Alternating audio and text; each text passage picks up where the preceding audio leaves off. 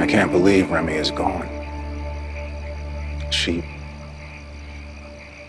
died like she would have wanted. She died a warrior. Doesn't matter how she died. She's still dead. Dad in his mysterious ways. If he'd just chosen a successor, we wouldn't be here. Remy would still be alive. Dan wouldn't be in hell. Father didn't give us the answers, Lucy, because he wanted us to find our own way. Oh, even if it means dying? Yes. Yes, Lucy. You have to risk falling if you want to fly. Dad had faith in us. That's why he gave us choice. Well, he shouldn't have. I had the choice to save everything and everyone I care about, but I didn't. I chose wrong.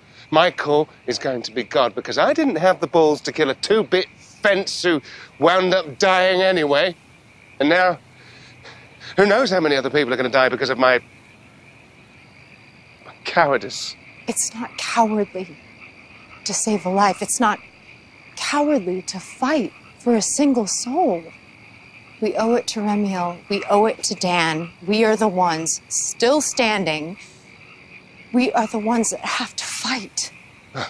Metaphorically for you, of course, because our siblings are invulnerable. You'd be powerless against them. She won't be powerless. Here, you can have Stabby. Thank you, Maze.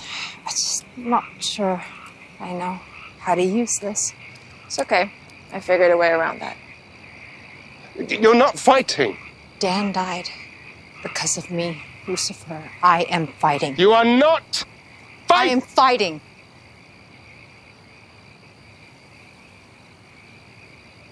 Fine.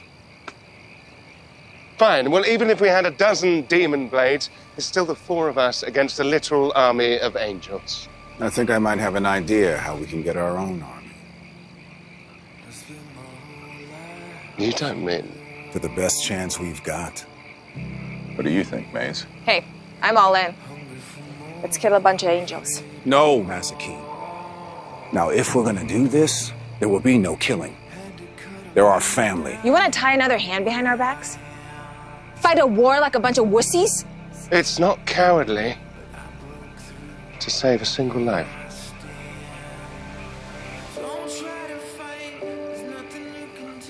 Fine, whatever. At least we'll all die together. Well, off that optimism, Dad gave us the power of choice. What say we make one last spectacularly bad one?